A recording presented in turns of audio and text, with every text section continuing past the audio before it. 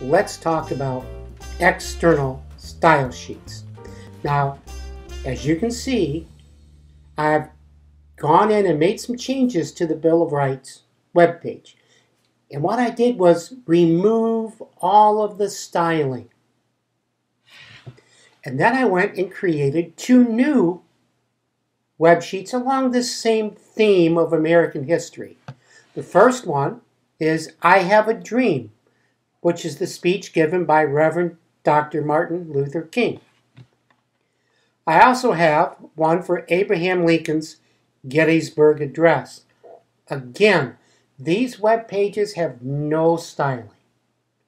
Now, what I want to do is use an external style sheet so that I only have to make a styling entry once, and it will affect all of my web pages at the same time. This is the way the pros manage the look and feel of professional websites. So, the secret is the external style sheet. And this is how you build one. Again, it's just another simple text file. You start by listing the name of the HTML element that you want to apply styling to. In this case, our element is body. And then, within curly brackets, you list out the styles you wish to apply. So I'm changing, in this case, my background to pink, my default text color to navy blue, my default font size to 24 pixels high. Essentially, setting things back to the way they were before in the Bill of Rights website, or web page, excuse me. Now, I've done the same thing for H1. The styles are different. I'm keeping the cursive font family. I'm defining 36 pixels high as the size of my text. Keeping the color red, and again, I'm centering it. For my heading 2, I'm doing exactly the same thing, but my font size is only 32 pixels high, just a tad smaller. For my heading 3, I'm reducing the size by another 4 pixels, and I am not centering. Okay? So that's all of the styles that I have defined. So let's save that out. And let's see what's involved in making it work. Let's go to Dream. And I've already got the code here. It's commented out. But we'll uncomment it. So now it's active.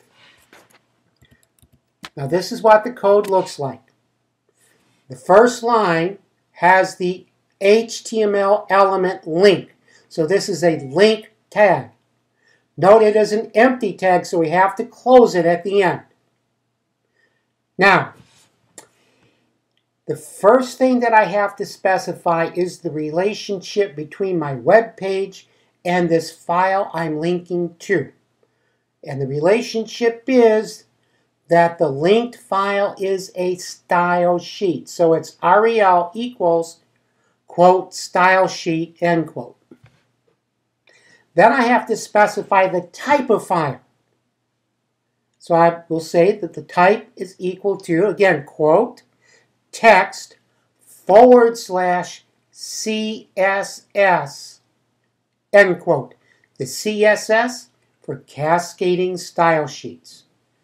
And then finally, I have to specify the file name of my external file sheet.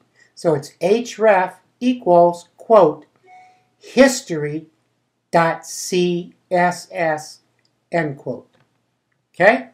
Let's save this out. And I am going to copy the highlighted text into my keyboard buffer so we can make the same change to the other 2 files in a hurry. So let's just make sure we've saved this one. Yes, we did. So let's go to Gettysburg and let's paste it in and save Gettysburg. And then let's go to our Bill of Rights. And let's paste it in there. Oh, the indentation's not important at this point. Let's just save it and see how it works. Okay, so let's minimize Text Wrangler and let's refresh these pages. Here's the Bill of Rights using the external style sheet.